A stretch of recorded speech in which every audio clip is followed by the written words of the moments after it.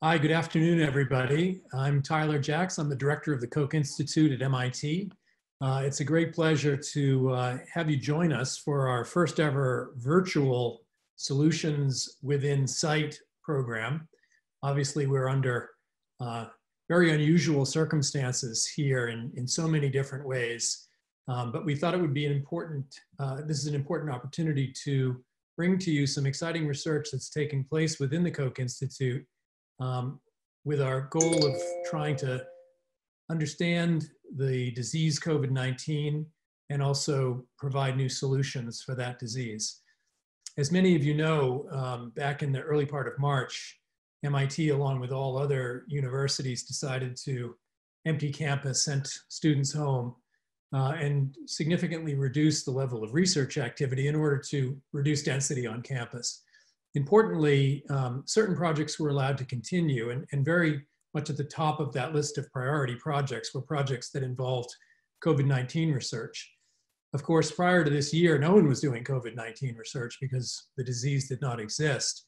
Fortunately, our community of cancer researchers, an agile group of biomedical scientists and engineers, were able to pivot in many instances and apply their tools and their talents to the problems associated with this disease.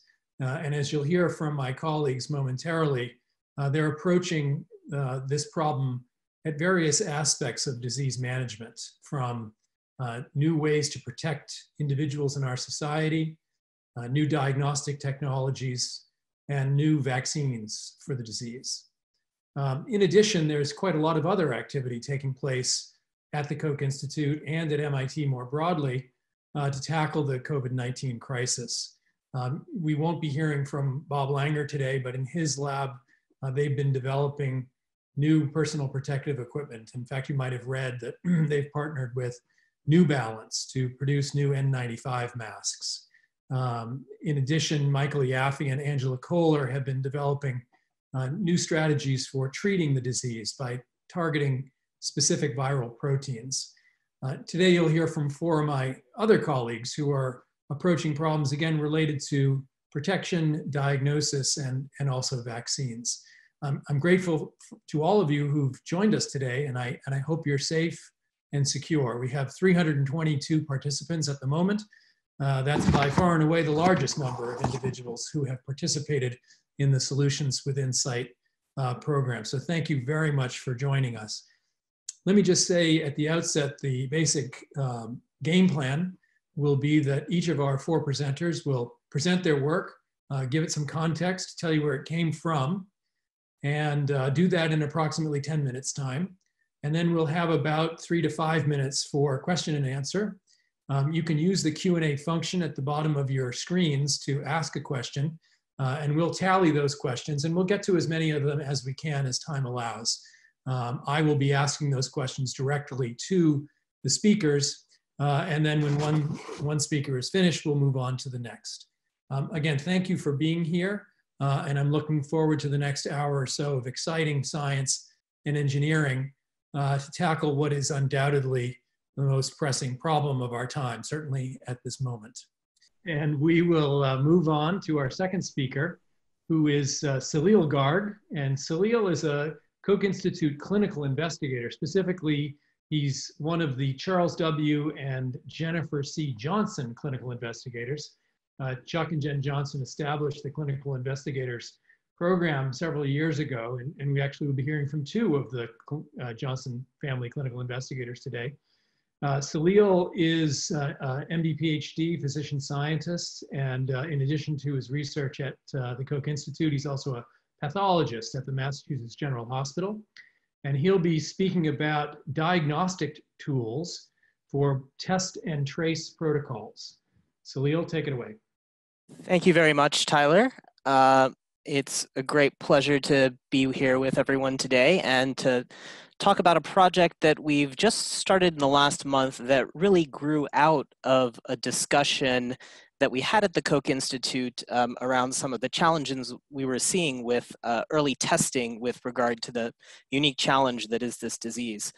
So as Tyler mentioned, Just a little about me. I'm a KI clinical fellow and then have a second life over in the hospital where I practice as a diagnostic molecular pathologist.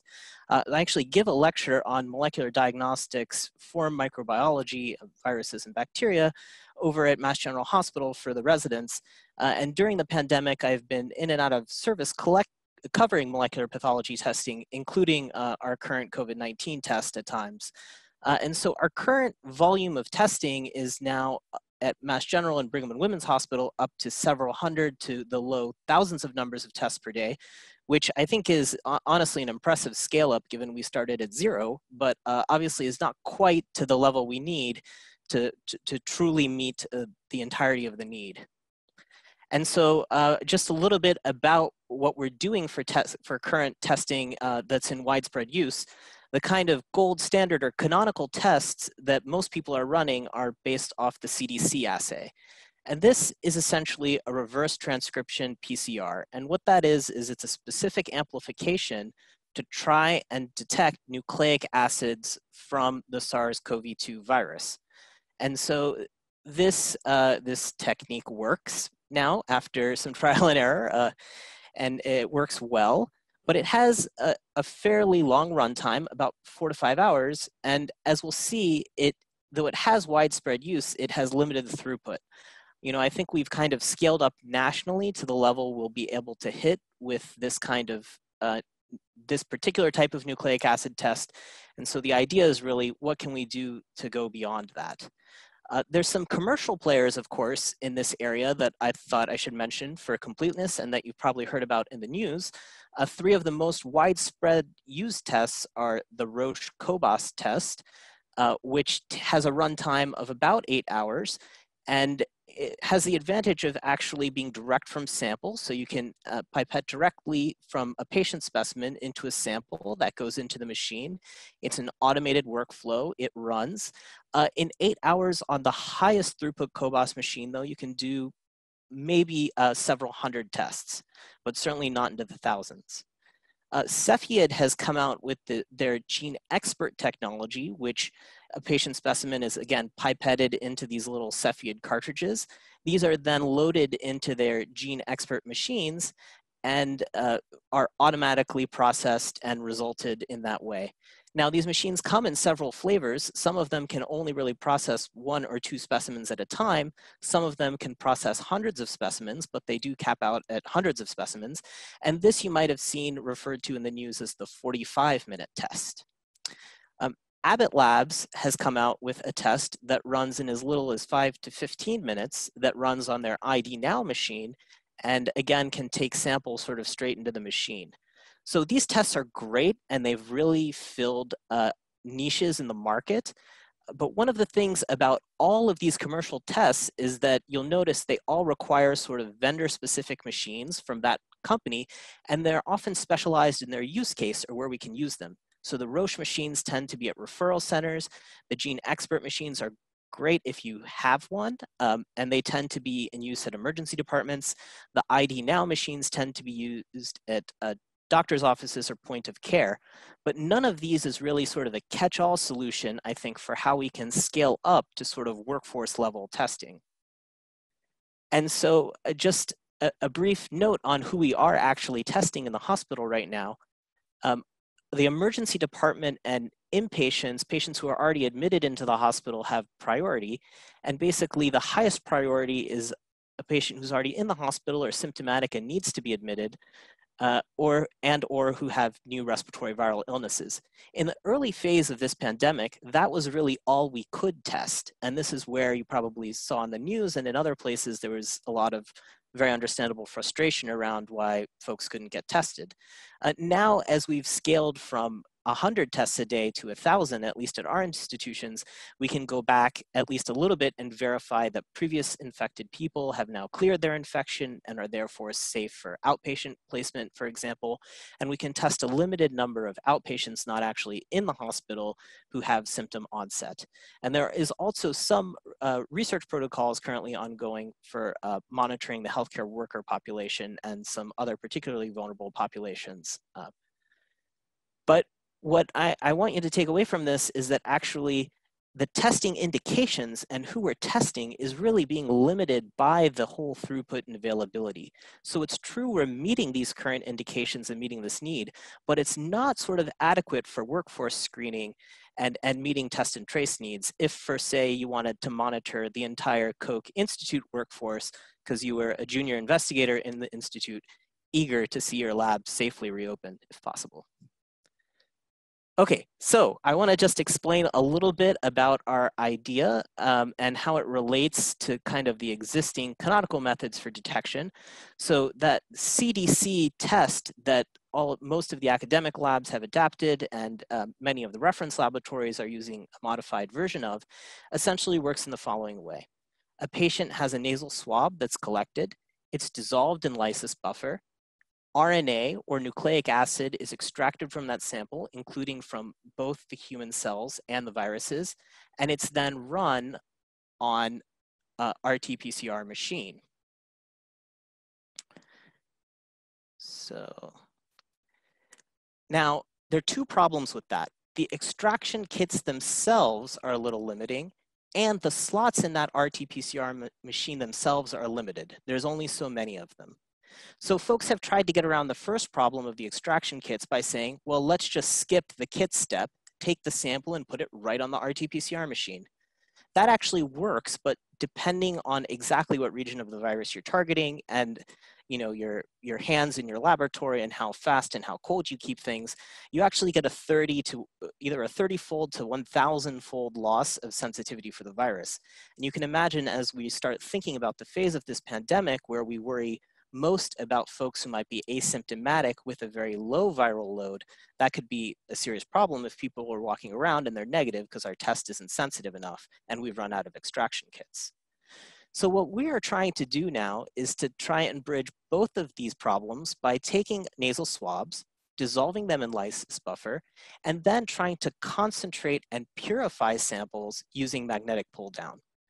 We're also trying on the back end to eliminate the use of RT-PCR machines by batching several thousands to tens of thousands of patients together for high throughput detection using next generation sequencing technologies. Now, these have the disadvantage of being slow in terms of turnaround time, but the advantage of really being one of the only methods where we get enough data out of the machine that we could potentially really scale to tens of thousands or more patients. So I'll just describe a little bit in more detail what we're envisioning. So what we essentially want to do is to have an all-in-one workflow where patient swabs containing viral specimen can then be placed one patient per well in something like a 96 well or 384 well dish. And all within one well, the virus is lysed, the viral RNA is captured, and we enrich for it with a magnetic step. Then within each of these wells, we can add a patient-specific barcode, and after this step, all of the subsequent steps can in fact be carried out pooled together for potentially many thousands of patients. And just to show you the sort of in more detail, this lyse and capture step is really sort of the insight here. And so this is the structure of the SARS-CoV-2 virus. And what you can see is that, it has a virion structure, and with these spike glycoproteins that give it the sort of canonical crown shape that gives it its corona name in electron microscopy. And what we need to do is get the nucleic acid out, the genomic RNA on the inside. So within our capture wells here in the lyse and capture step, the first ingredient is detergent, just to pop these guys open. And then really our insight here is to try and capture the specific viral sequences with these bait sequences. And these bait sequences are then attached to a type of molecule called biotin, which has the special property that it forms very, very high affinity interactions with this other type of molecule called streptavidin. And so there are magnetic beads available coated with this streptavidin moiety. And essentially the idea is we can capture and sort of pull out of the specimen all in one step the specific viral sequences we're looking for to see if they're there. So once captured, essentially the rest of the specimen can be discarded simply by inverting the plate on the magnet, and then we can pool things, barcode, sequence, and informatically potentially result to patients very quickly from that point forward.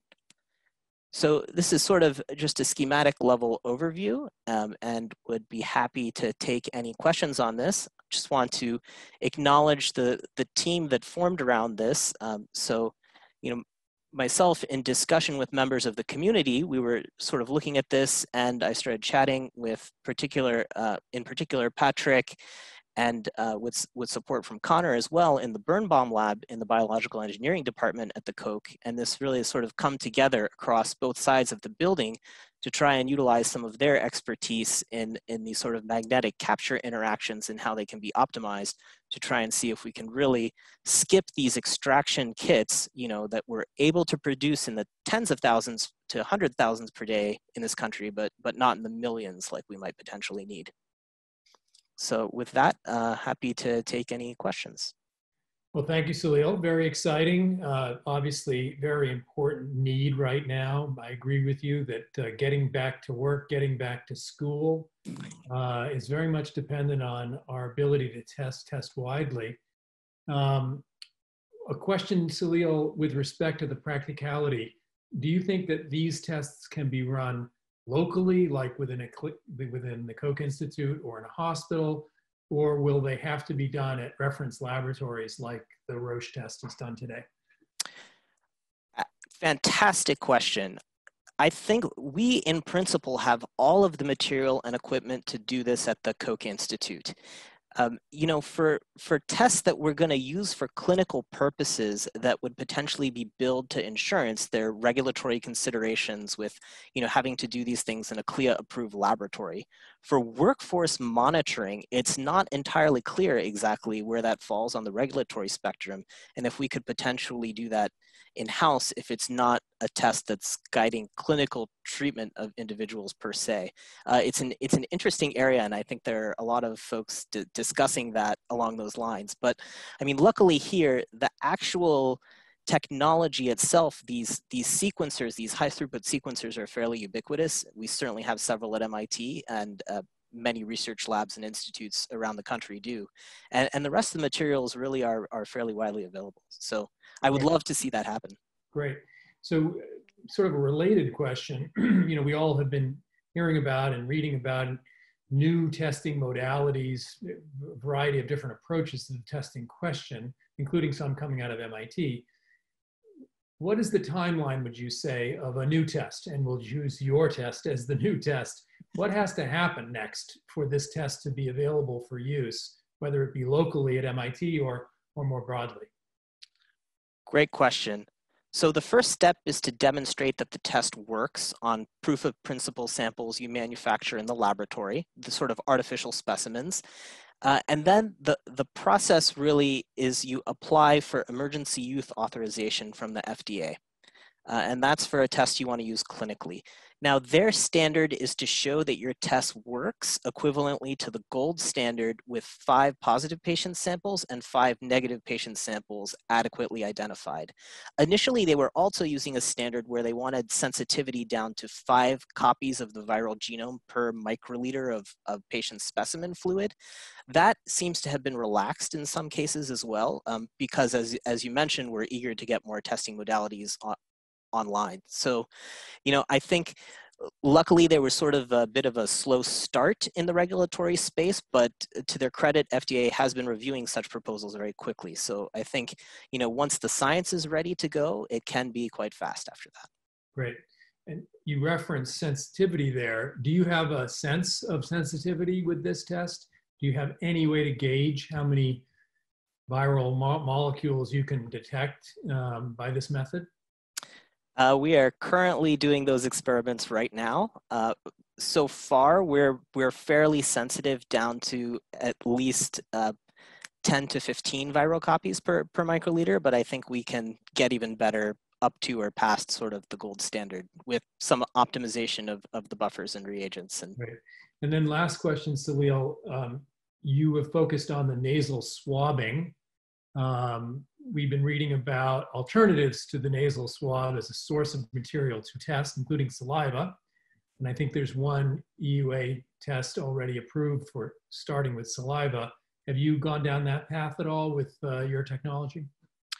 We have not tested saliva. I think that is absolutely fascinating, and I'm glad to see that that test seems to work. And I've read the literature around it with great interest. You know, I will admit that I came at this with a little bit of the bias of a medical person, where of course the specimen from deeper in the oropharynx should be, you would think, more sensitive, just having, you know, sort of deeper penetration. But, you know, it does seem like saliva could potentially be a good analyte. We haven't tested that yet, but we certainly hope to, and it's a great idea.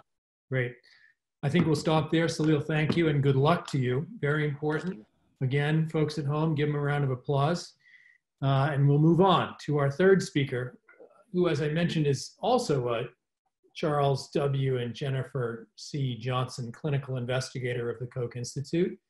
This is Ho-Jun Lee, also an MD, PhD, and in addition to running his group at the Koch, he's an attending physician at the Dana-Farber, as well as the Boston Children's Hospital Cancer and Blood Disorders Center.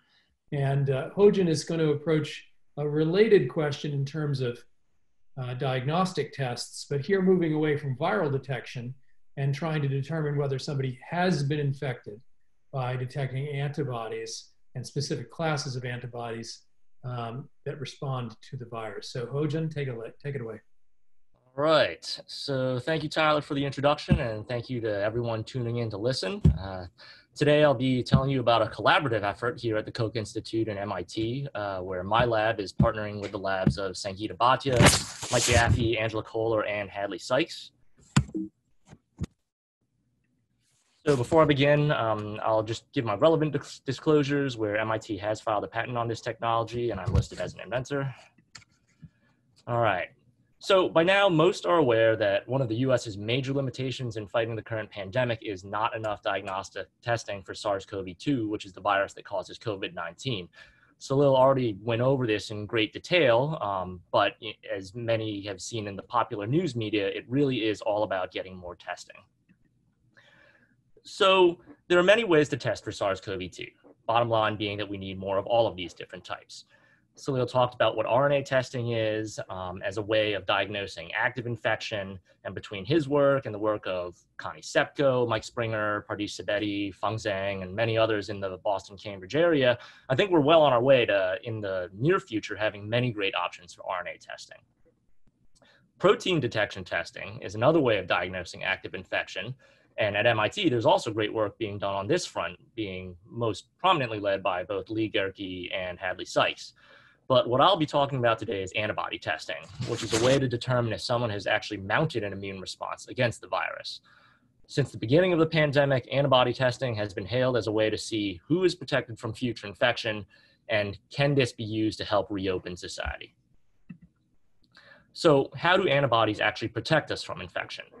For SARS-CoV-2, infection comes from the spike protein on the viral surface binding to a human cell surface protein called ACE2. That binding allows the virus to then enter and invade the cell, causing the infection. But protective antibodies, which are also called neutralizing antibodies, they can bind to the virus, cover up the important parts on the surface, and prevent the virus from infecting the cell.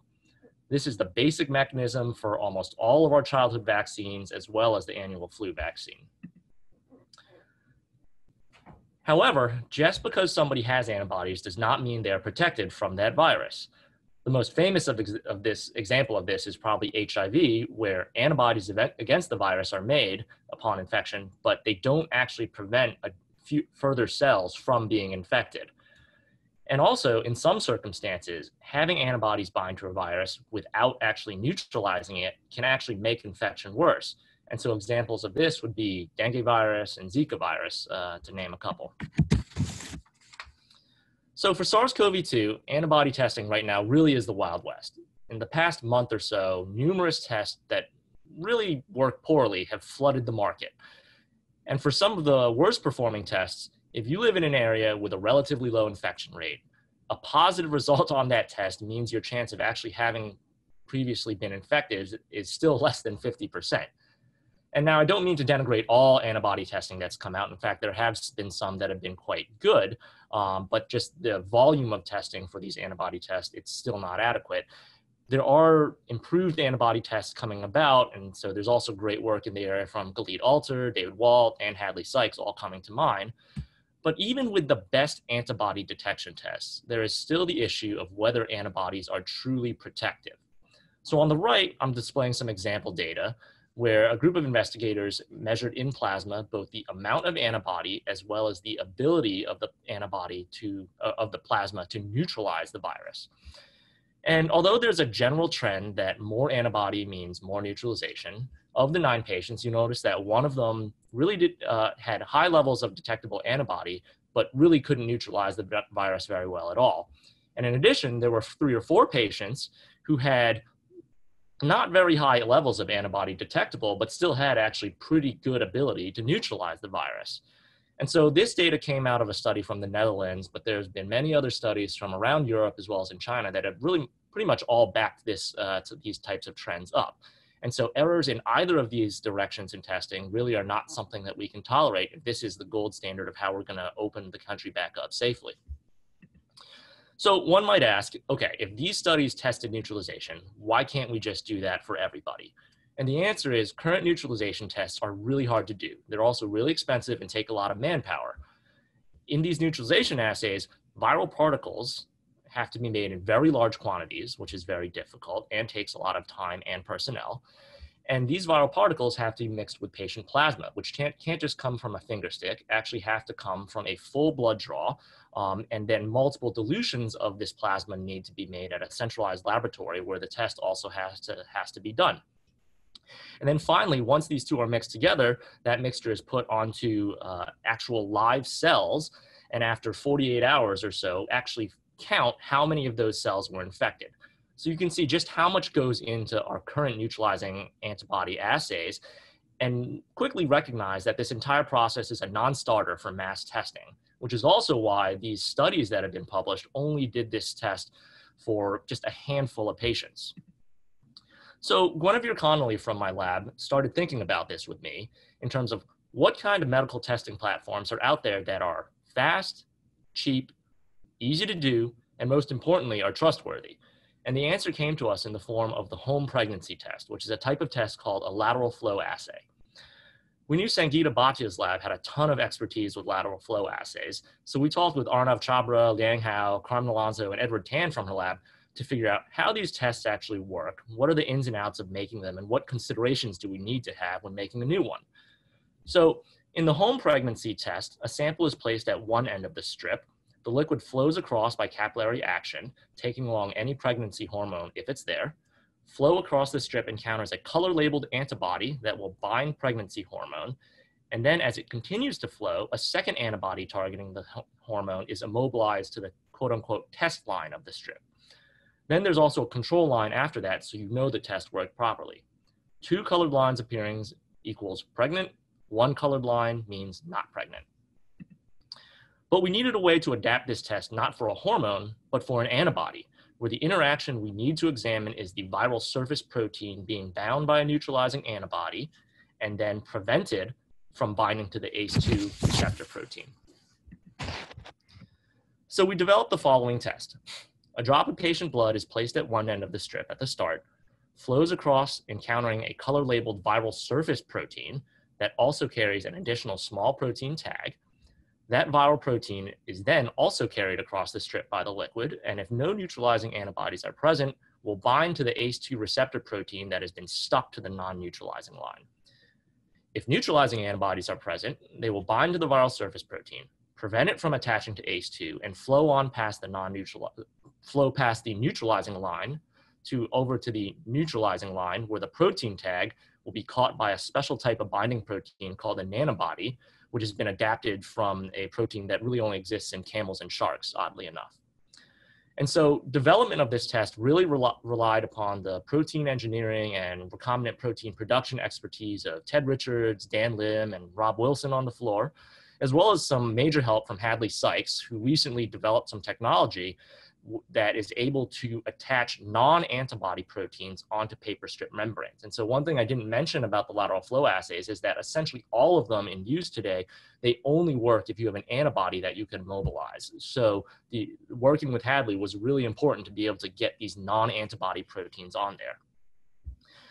So this assay can say yes or no about the presence of neutralizing antibodies, but one thing to consider is that we still have no idea just how much neutralizing antibody in the clinical setting is actually required to fully protect against infection.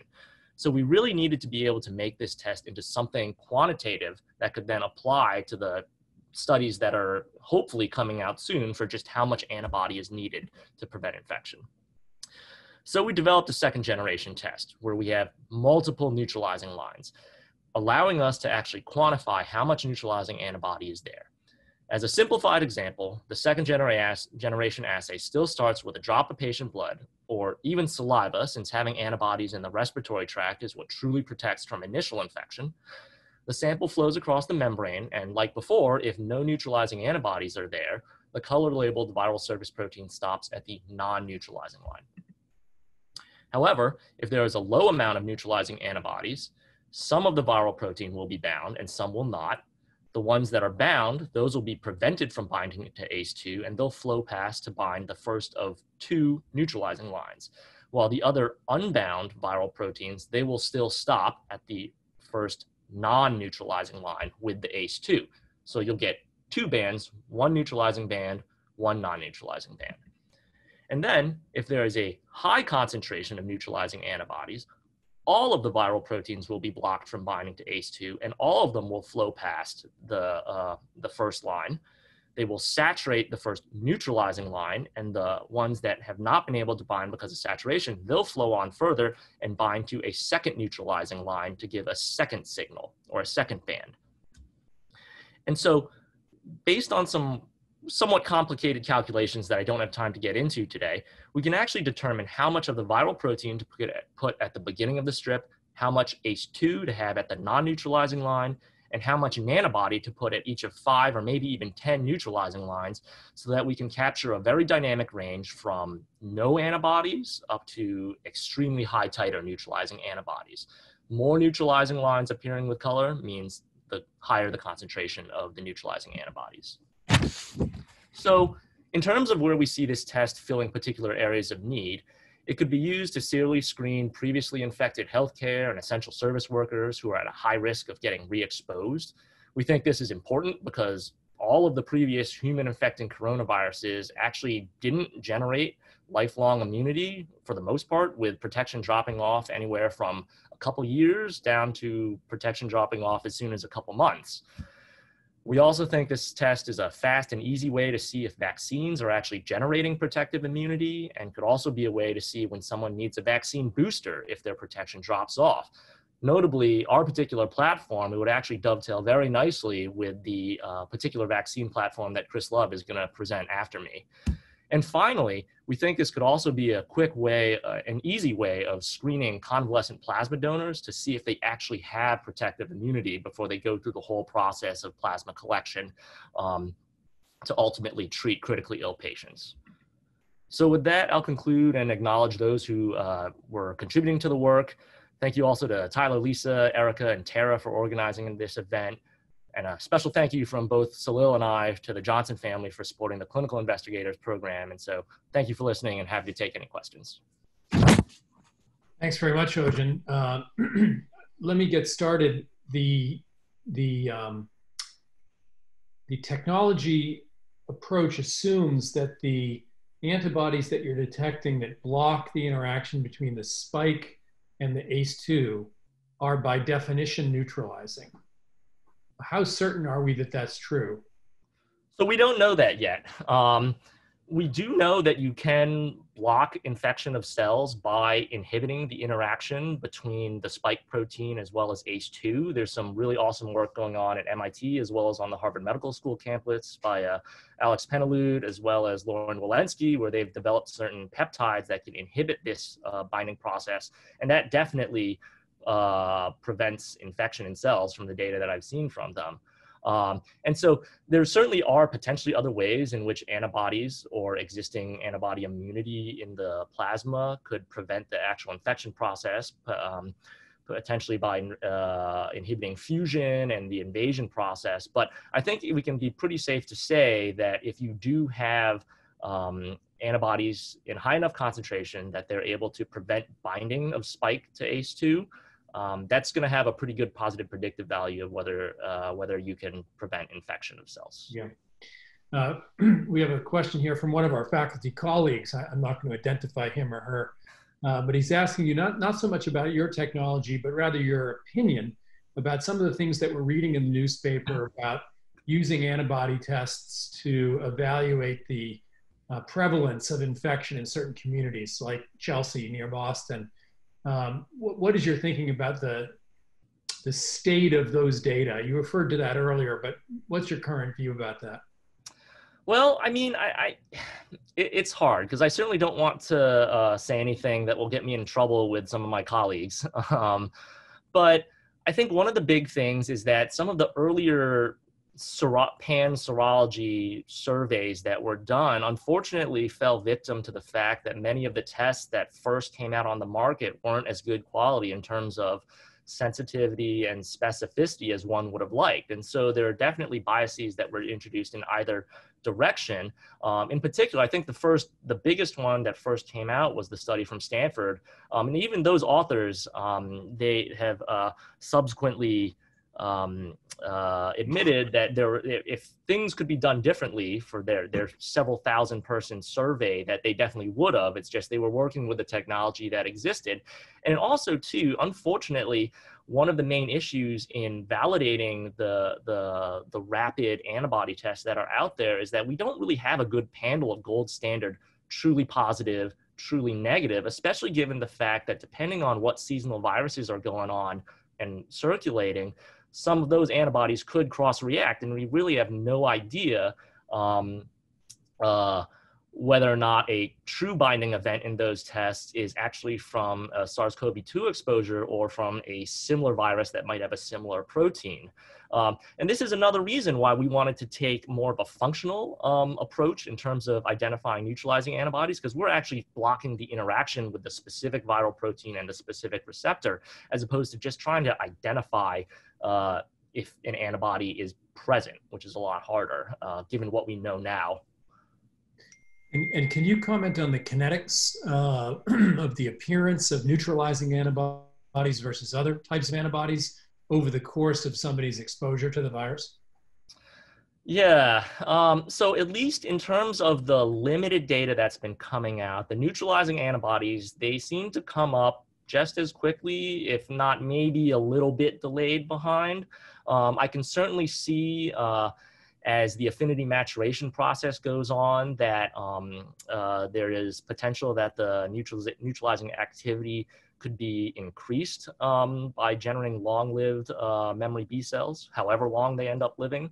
But at least as of right now, the initial antibodies that are made that bind to spike, if they're going to be neutralizing, it doesn't seem that they take that much longer, if not the same amount of time to come up. But one of the things that that is somewhat related to that is that there's also a lot of research coming out now where the spike protein, it's the most predominant protein on the surface, but there are other interior proteins that seem to be in much higher quantities and perhaps even more immunogenic, such that a lot of the antibodies made in response to viral infection aren't necessarily to spike, but to something like nucleocapsid. And so those, if you're actually just doing an antibody survey, might end up being more powerful in terms of picking up prior exposure. Right. And last question, coming back to sort of the practical translation of the technology, do you have a sense for, if all goes well from here, when such a test might be available, how expensive such a test might be? This seems like relatively straightforward technology, pregnancy test, lateral flow, pretty simple reagents. What's the expectation there?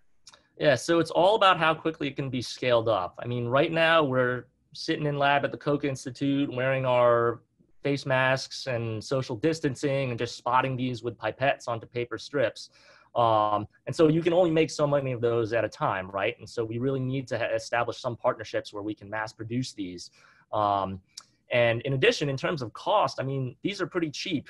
We've been fortunate that we're just now kicking up some stable cell lines to produce all of these proteins.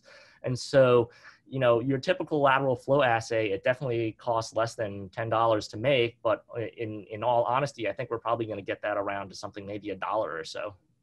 Yeah. Terrific. Ho-Jin, thank you very much, and continued success on the project.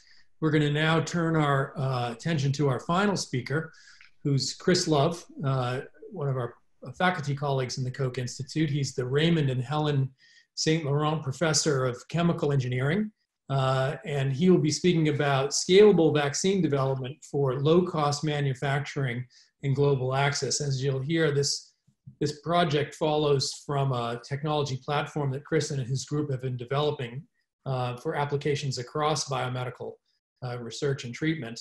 And Chris has turned his attention to this and is making great progress. Chris.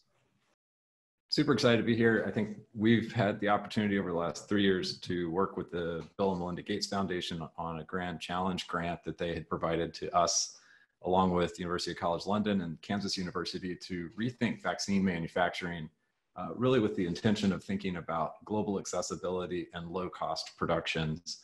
It was a program that was focused on thinking through what's necessary to create platform manufacturing strategies for vaccines, something that doesn't exist today.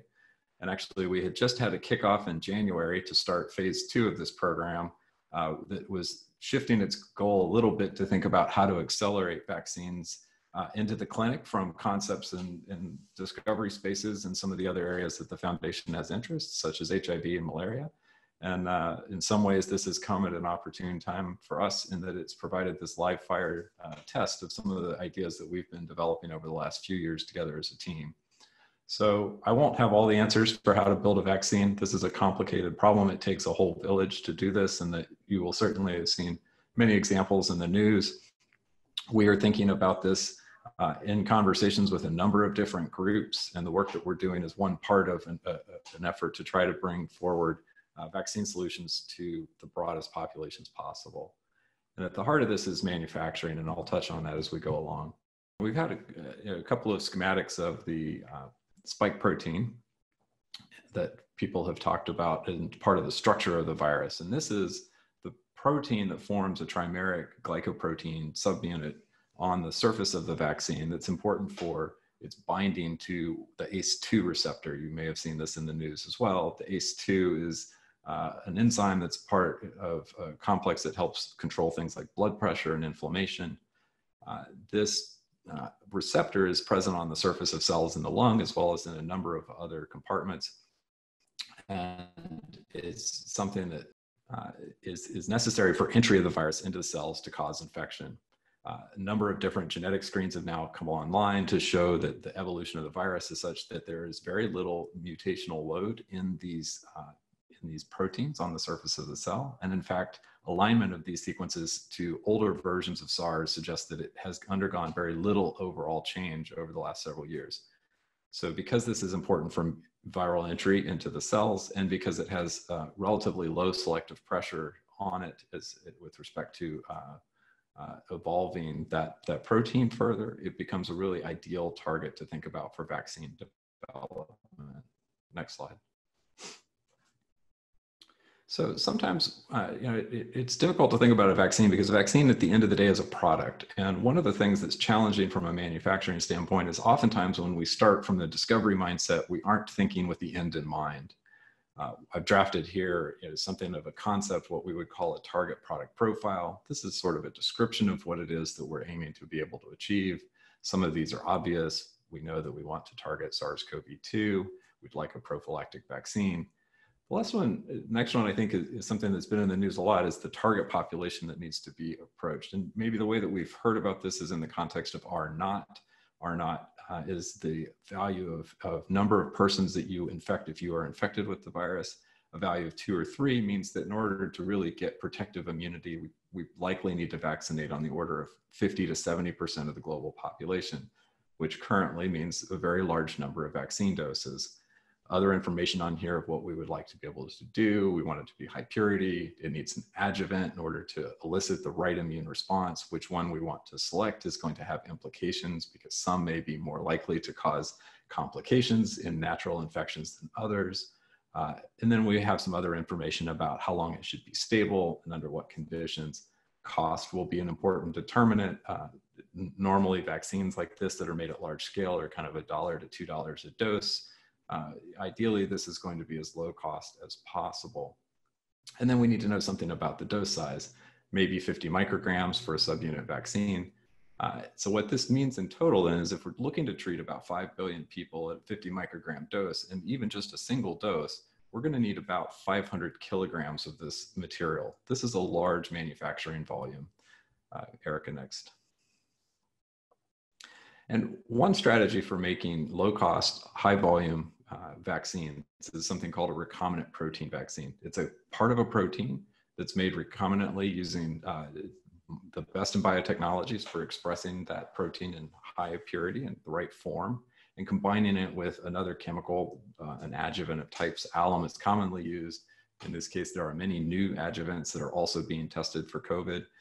And then there's other stuff in there, salts and excipients, so that it doesn't sting when you actually get the vaccine administered. And there's lots of successful products. Probably one of the more recent ones that's in the news is Shingrix, made by GSK as an example of this. Next. And so what this means is that we will need very, very large volumes of total product in order to cover the largest population possible. Next slide, Erica. I wanted to put this in perspective a little bit when we think about manufacturing. So the spike protein shown on the left, it's about 400 kilodaltons in total size. Monoclonal antibodies like Herceptin or Keytruda that are commonly used for treating cancer patients are about 150 kilodaltons. And typically for a product like this, you might make between 1 and 100 kilograms of that product per year. If it's a small cancer indication, on the order of 10 kilograms or so. In contrast, insulin, which is a fraction of the size, we make about 1,000 kilograms globally in total for all of the diabetic patients. And then you put that in contrast still to a small molecule like aspirin, which is chemically synthesized rather than biologically synthesized. We make about 40 metric tons of that product per year through chemical means. And so next, when we start thinking about what it's going to take in order to make a vaccine here for the right target population, thinking about 100 kilograms or so, this is a pretty substantial amount of manufacturing capacity that's going to be needed to reach this metric. Next. But if we start to run some numbers and think a little bit about what manufacturing capacity can look like, if we had a process that could generate about 1 gram of our vaccine protein in about 1 liter of reactor fluid, and I had a 50,000 liter reactor as I might have in a microbial manufacturing facility, and maybe we get about half of that protein back after we purify it, that's about 25 kilograms per batch. And so we need very large reactors and processes that are going to be able to make large volumes of material in order to reach our target goals. Next. So as we think about that trade-off between the volume that we need and the size of the proteins that we can make, and there's some great mass balance calculations in there for those of you that are chemical engineers and thinking about this problem, at the end of the day, we want the minimal subunit vaccine that's going to be possible to elicit the right response in patients. We talked about neutralizing that antibodies in the last talk and the challenges of raising those. We want to be able to focus the immune system to raising the right response to the right target. There's a little fraction of the total trimer, and it's shown here in kind of green and labeled with a red arrow is the receptor binding domain. There's a little part that unfolds as the virus gets close to the ACE2 receptor, and it allows it to latch on to the ACE2 to enter the cells. This is a site that is known to elicit neutralizing antibodies. Shown in the one image, there's a binder, a crystal structure of an antibody binding to that particular domain on one epitope, one surface of that receptor binding domain protein, and another crystal structure on another surface. It's actually able to bind to the ACE2, which is the native receptor. So antibodies that can bind this can actually lead to neutralizing responses. And previously for SARS has been demonstrated to elicit neutralizing responses in mice.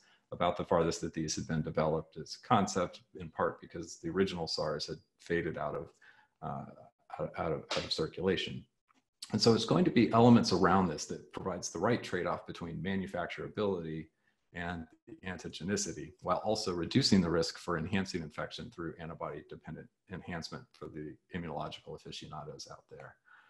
So to the next slide. We've been working to think about what it would take to go from these sequences to materials. And typically, if you've been looking in the news, some of the strategies with RNA and other approaches are relatively fast because you make the DNA or the RNA component, and then that becomes part of what you are formulating into your vaccine concept. Here, we're interested in being able to make protein. And for the reasons of cost and otherwise, we think that this is still a good strategy to be able to reach the largest populations possible.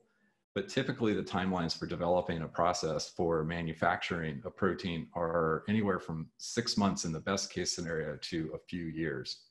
And so we wanted to be able to go really, really quickly. And there's a lot of work that we've done over the past several years as part of our Gates Foundation Grand Challenge to think about how to overlap many of these different stages. But at the heart of it is the ability to use microbial systems like a yeast organism to produce these materials. And we can go very, very quickly. And so we got DNA sequences on Valentine's Day, and we had purified material within a month's time of that material, those sequences showing up, that we were able to take forward into immunogenicity studies. So these are the kind of first stages of development of a vaccine to test to make sure that the idea is making sense.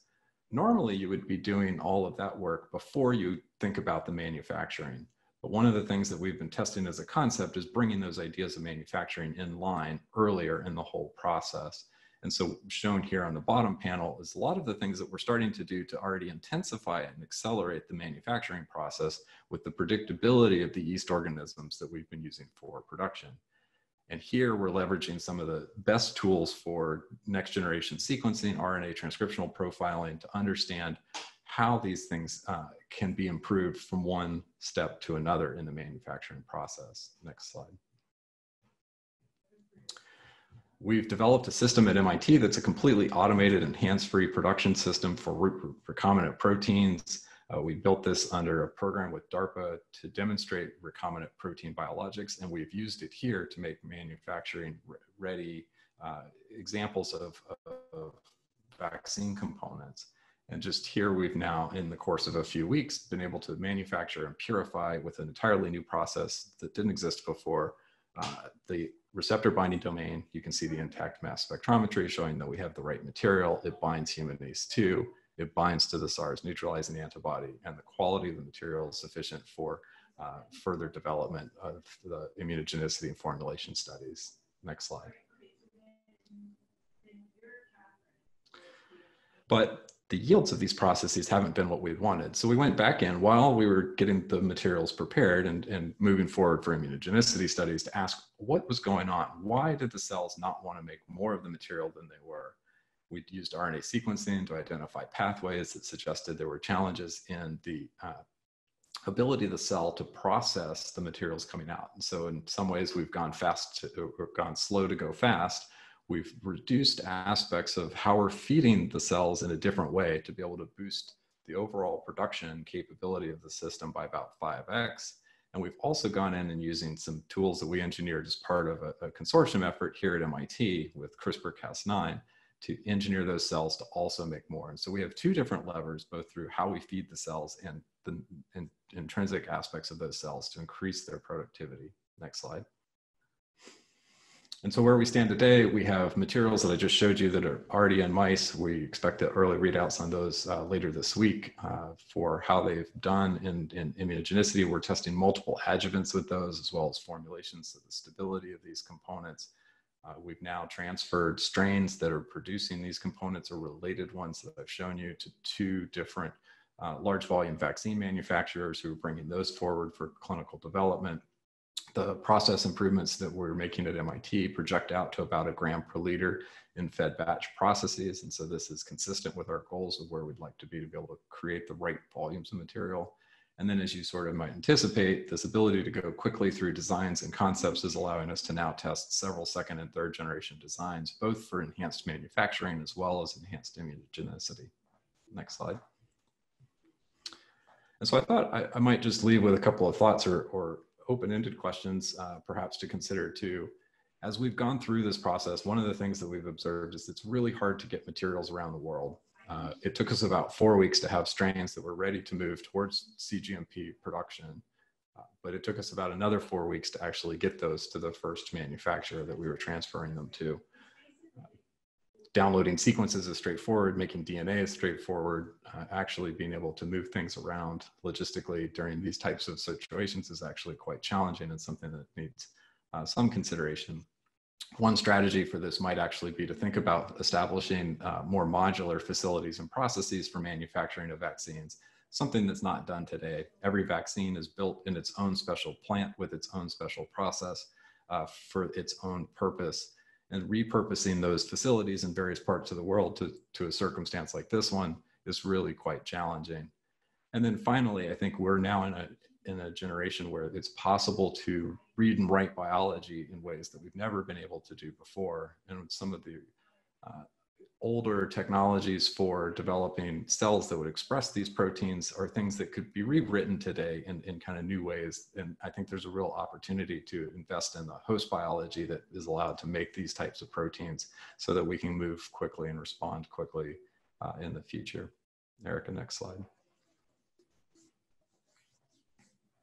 And so I'll just finish by thanking the team that's been involved. The great news story that came out about the 4 students and now 1 graduate in the lab that have actually been working on the ground really nonstop over the last several weeks, along with the rest of our support team.